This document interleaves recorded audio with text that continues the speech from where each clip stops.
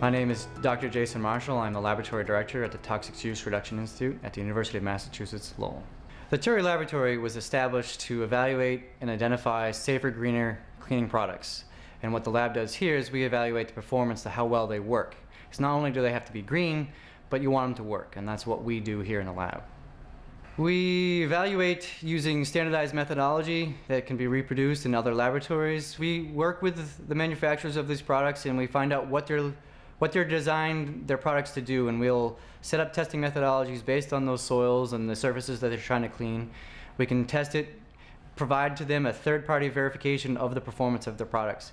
That way they can use scientific information instead of using anecdotal information from end users that are out there to say, oh yeah, we use this product, it's great.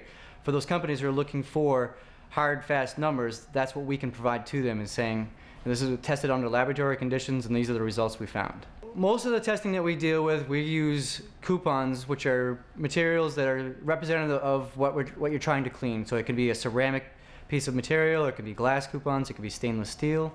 And what we do is we artificially contaminate those surfaces using soils that are representative of what you're trying to clean, and we do a gravimetric analysis where we weigh it before and after.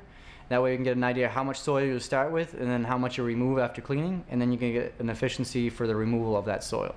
Instead of doing a manual cleaning where you have a person come in and scrub it themselves, we have a machine that's set up to do that type of testing for us, so it eliminates the human elbow grease in the cleaning application. So instead of someone scrubbing a little bit harder, we have the machine that will do a consistent amount of force onto the surface cleaning the coupons. We do our testing in triplicate, where we have 3 coupons of the same substrate with the soil on it, and we'll weigh them, put them on the balance, and we'll get the numbers, and we'll record the initial weights.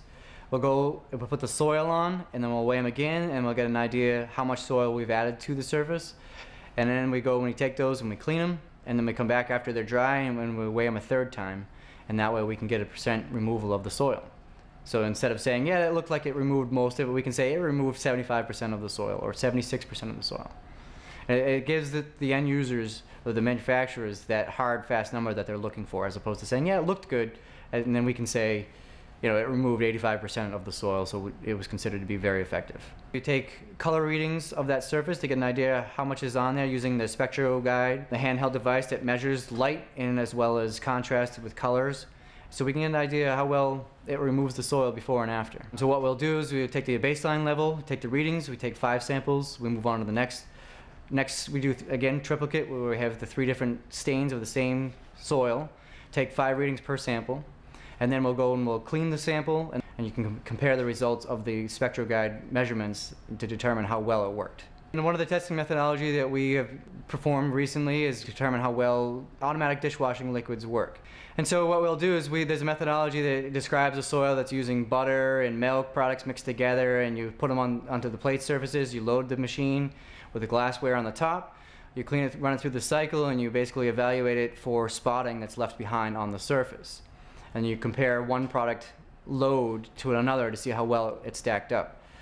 The one modification that we've done to that methodology is we introduce similar substrates, again using the coupons. We'll use ceramic, we'll use stainless steel, and we'll use glass coupons. So we can do a more quantitative assessment as opposed to the qualitative assessment using looking at the spots, where we can weigh coupons before and after and get a % removal using the same type of substrates. That way you get an idea how well your cleaning product will work in the real world situation, as opposed to just saying, oh yeah, that looks like it's clean.